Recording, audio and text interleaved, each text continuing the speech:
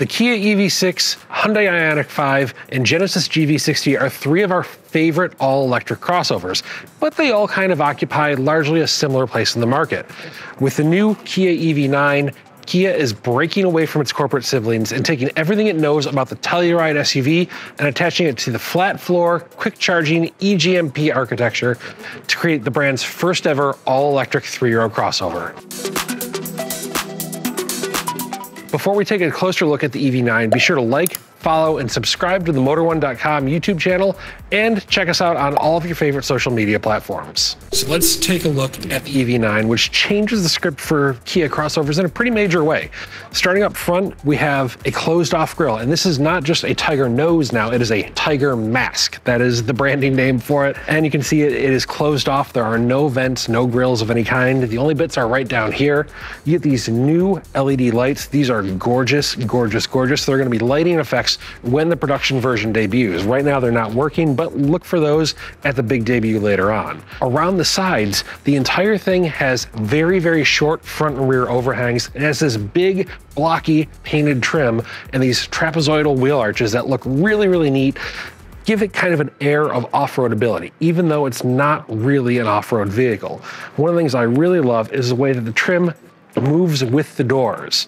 So you have this really low, easy ingress and egress.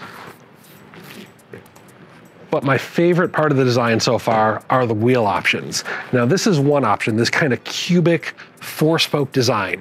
Over on the other car, which is just a shell, you have a three-spoke design that is just as neat. In back, we have this star map signature lighting scheme. That's what it's called according to Kia. It's got a little bit of Escalade to it, a little bit of Volvo. These LED accents are gorgeous. And of course, you get this flat chopped back end and this really meaty rear spoiler to help with the aerodynamics. Now, let's take a look at the cabin because there are more impressive things inside.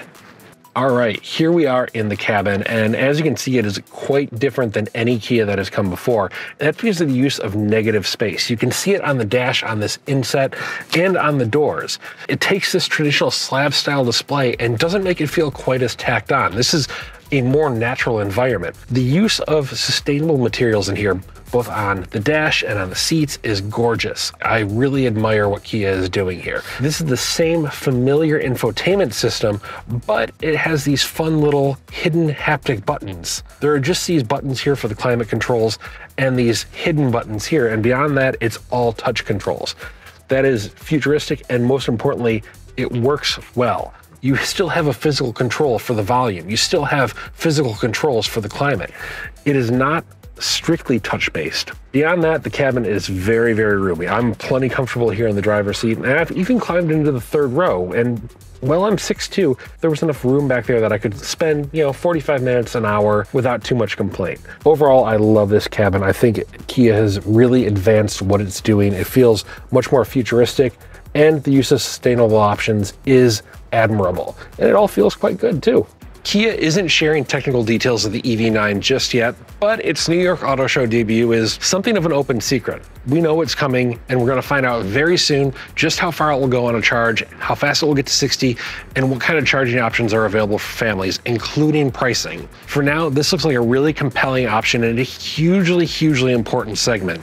By being the first in, Kia is at an advantage by giving American consumers an electric, zero-emissions three-row option. Look for much, much more on the new EV9 in the coming weeks at Motor1.com.